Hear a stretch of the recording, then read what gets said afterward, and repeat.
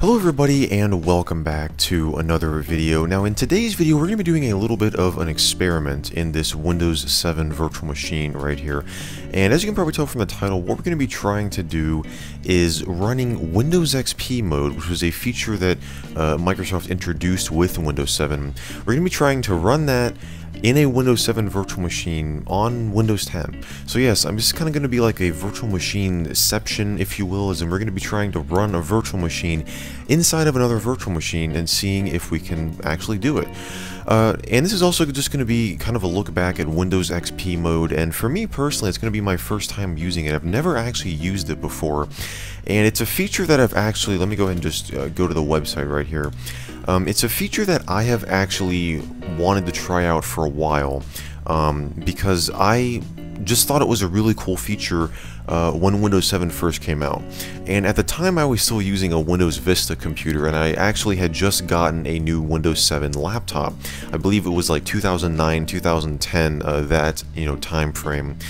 And I was really excited to try out XP mode, and basically what it is, if you don't know, is it was a feature that Microsoft, it was a Microsoft sanctioned feature that was bundled with Windows 7 that basically provided a built-in Windows XP virtual machine that you could use to run Windows XP programs in your Windows 7 environment. And it was kind of created to make it easier for those people who were still on XP that wanted to kind of hop over Vista and just, transition to Windows 7, to give them a very easy way of actually still running some of their old XP applications. So for people, that were in a business environment that had, proprietary software, you could very easily run it using Windows XP mode. And that's basically what it was designed to do. And, well, as it turns out, I was never able to actually try it out because the laptop that I got actually ran Windows 7 Home Premium, which is a version that does not support XP mode. You have to have at least Windows 7 Professional. Well, in today's video, I have a Windows 7 Professional VM here, and we're going to be trying out XP mode. And for those of you guys who have used it, this will kind of be a bit of a look back on it. And for me, myself, it's going to be a first time look at it and see how it compares to a standard virtual machine. So let's just jump into it. So this right here is the website that you need to go to actually download this. Yes, Microsoft still hosts this today, although I'm not sure how long they're going to continue hosting it, because Windows 7's support actually ends in 2020, so less than a year. I believe it's in April, or sometime around early 2020 is when the official support for Windows 7 is going to end. It's going to be no more, and you're going to have to update if you want to still get updates from Microsoft. It's either Windows 8 or Windows 10. But yes, right now it is still supported, so you can still download XP mode from Microsoft's website. And once you download it, let me just go into my downloads folder right here. It comes in this 469 megabyte installation file, and we're just going to go ahead and run it here.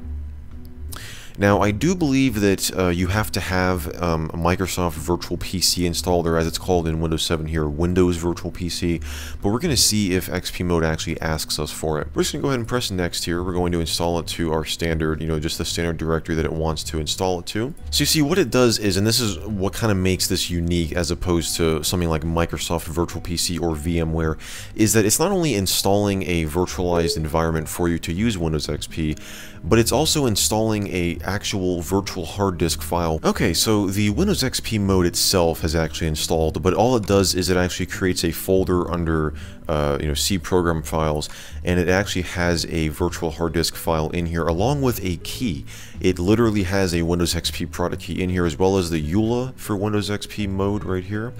And yeah, so there's no actual executable. So what you have to do is actually download a Windows Virtual PC. So we're gonna go ahead and just download that. And Windows Virtual PC, if you don't know, was actually a specialized version of Virtual PC. We're just gonna go ahead and hit yes here to install it. This was actually created specifically for Windows 7. Now, Microsoft did have their own virtual machine software. It was called Microsoft Virtual PC. The latest version was 2007 before they changed the name to Windows Virtual PC.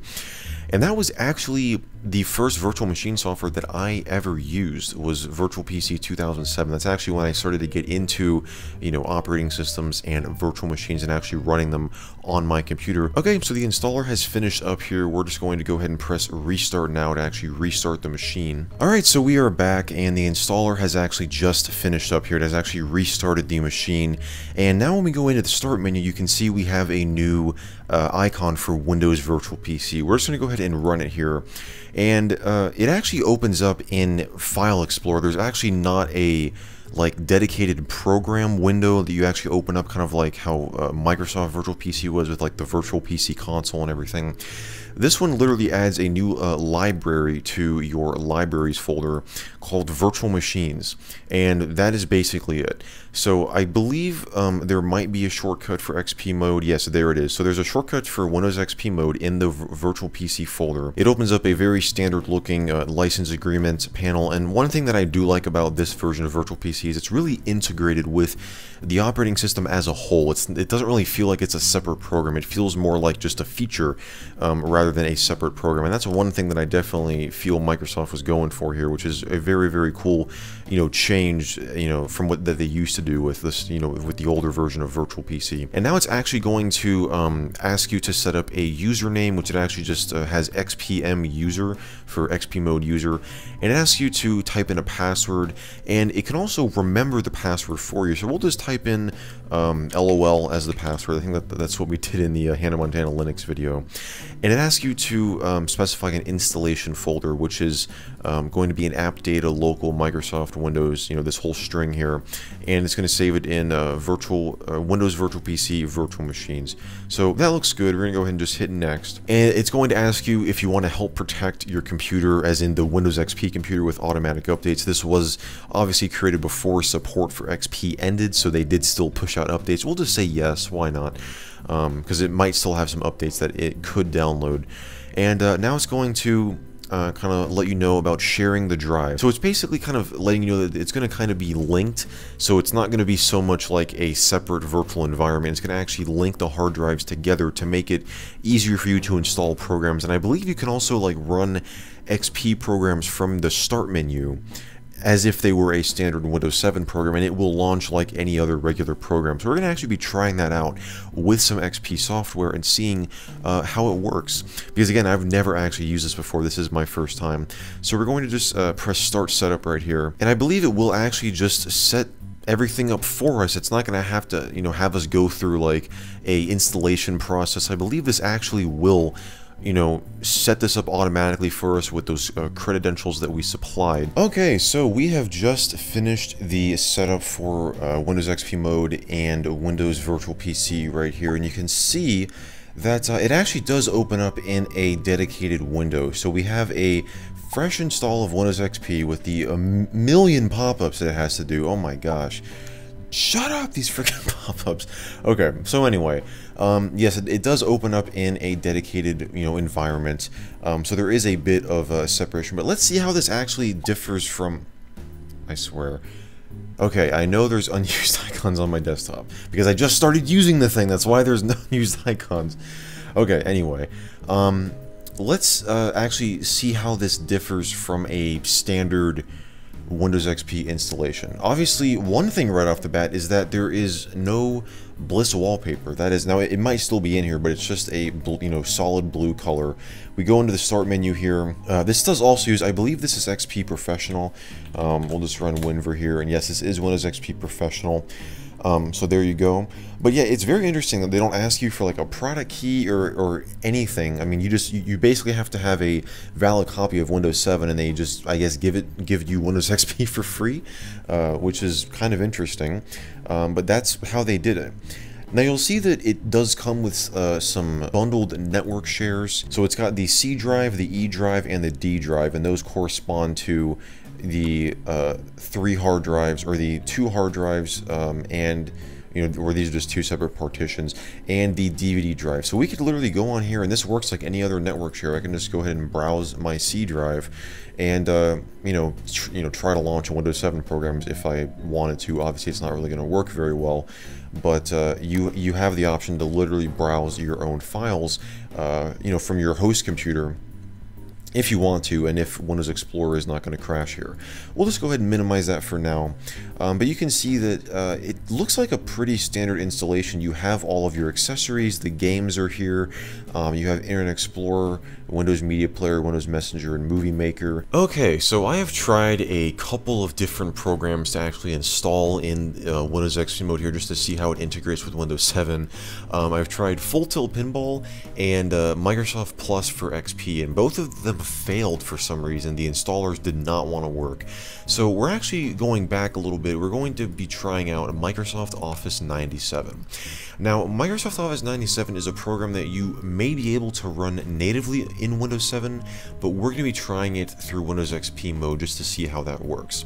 So as I mentioned before, all of your hard drives and optical drives and USB drives that you would normally be able to access from the File Explorer in Windows 7 here show up as a network share in XP mode. So we're going to go ahead and run the auto run application, and we're going to install, let's just start off with Word 97. We'll just go ahead and install that, and it's going to start the setup process for us. Okay, so we're going to install it in C Program Files, Microsoft Office. We're going to hit OK, and we're just going to go with the typical, setup just, for video and time's sake here, and we're going to hit Continue, and continue once again, and it should go ahead and install Microsoft Word for us here. Okay, so I did a little bit of more research and discovered that for the seamless integration feature to actually work, where the XP applications will appear in the Windows 7 Start menu, they have to actually be added to the C Documents and Settings All Users Start menu folder,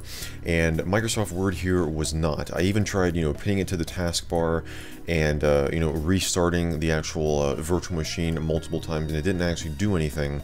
You can see that I tried to move the Microsoft Word icon out of this Office folder and into the regular Start menu. But it just doesn't really, it just doesn't work because it has to be in this folder, which is where some applications will install a shortcut to automatically and some of them won't. And it looks like Office 97 is an application that doesn't. So what we're going to do is we're going to right click and we're going to go to Send to Desktop Create Shortcut, and then we're going to drag this shortcut into this Start menu folder. And now what we should be able to do is close out of this. We should be able to log off of the system. So we'll go ahead and press log off here and actually close out of it. And now what we can do is go into the Start menu, All Programs, Windows Virtual PC, and you see we have this new folder called Windows XP Mode Applications.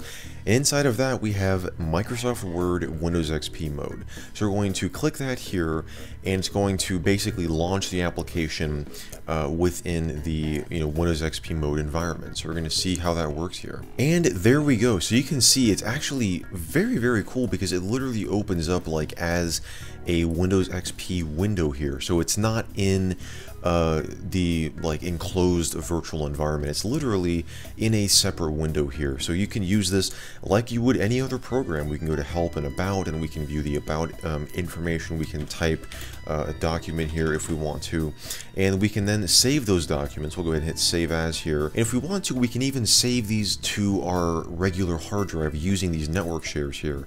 So I can go in here, I can go into Users, 7VM, Desktop, and I can then save this document to the desktop, and it will appear right here on the desktop. And I wonder if we can open this file. Yes, we can actually open files using files you have saved on the desktop using Windows XP mode. You can just automatically open them. So it definitely works very well. It kind of reminds me of VMware Workstation has a feature called Unity, which is a very similar concept. It basically does the exact same thing, but it just works with VMware products as opposed to Microsoft Virtual PC right here. But there you have it, guys. That is a very, very brief demonstration of Windows XP mode working on Windows 7. And yes, it does actually work in a virtual machine. I mean, I was running this thing on my Windows 10 host computer inside of a Windows 7 virtual machine, and we were able to get Windows XP mode to work, which is pretty cool. But guys, if you enjoyed this video, definitely be sure to give it a thumbs up. Be sure to get subscribed down below and turn on those channel notifications if you haven't already to get notified whenever that I upload a new video, which I do every single week on this channel. And be sure to drop me a comment down below letting me know your guys' thoughts on this video, and if you have any video suggestions for things that you want to see covered on this channel in the future, as I always enjoy reading what you guys have to say. And as always, I just want to thank you all so much for watching, and I will see you in the next video.